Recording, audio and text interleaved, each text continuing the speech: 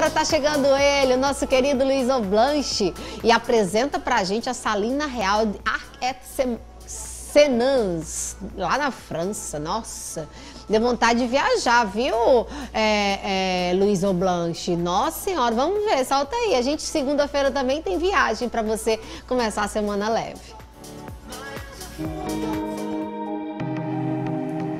Hoje vamos passar por Paris, com destino à cidade de Arc-et-Senans, localizada a 400 quilômetros da cidade de Luis. Meus anfitriões são François e Annick Grezet, um casal francês que mora nessa região. O frio está muito grande, mas o carro é muito aconchegante. E assim desfrutamos das belas paisagens de inverno.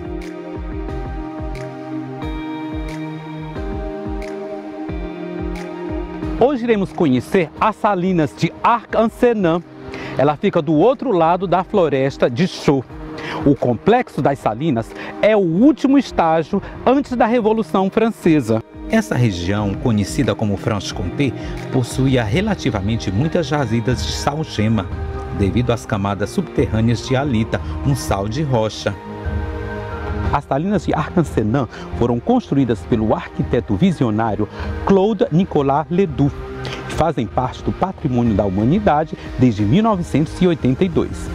Os edifícios de produção de sal abrigam 4 exposições temporárias. O prédio é muito bonito. Na época, o sal valia ouro e eram cobrados impostos muito altos para obter o sal.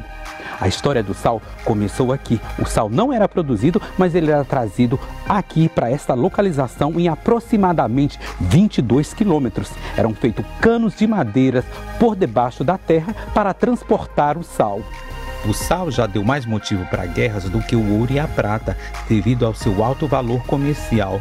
Na antiguidade, se ostentava a riqueza colocando na mesa sal puro em saleiros decorados. Provavelmente os egípcios foram os primeiros a curar a carne e o peixe com sal. Eles desenvolveram métodos para a conservação de alimentos, mas foram os chineses os primeiros povos a minerar o sal. A água salgada era enviada para esse local e depois evaporada, primeiro em uma grande piscina e depois em grandes panelas aquecidas pela queima de lenha da floresta circundante, e o sal restante era coletado. A produção do sal cessou em 1895, devido aos protestos dos moradores contra a poluição dos rios.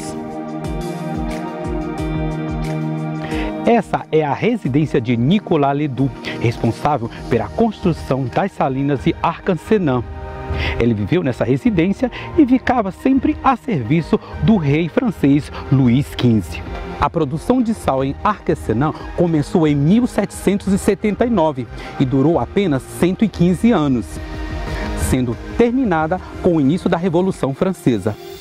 Os edifícios são impressionantes, mostrando a influência do iluminismo na geometria da construção do complexo.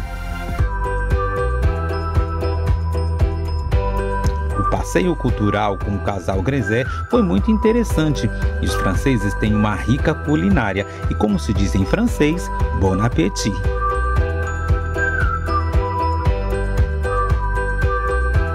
Obrigado por nos acompanhar. Eu sou Luiz Blanche para a TV Meio Norte. Até a próxima.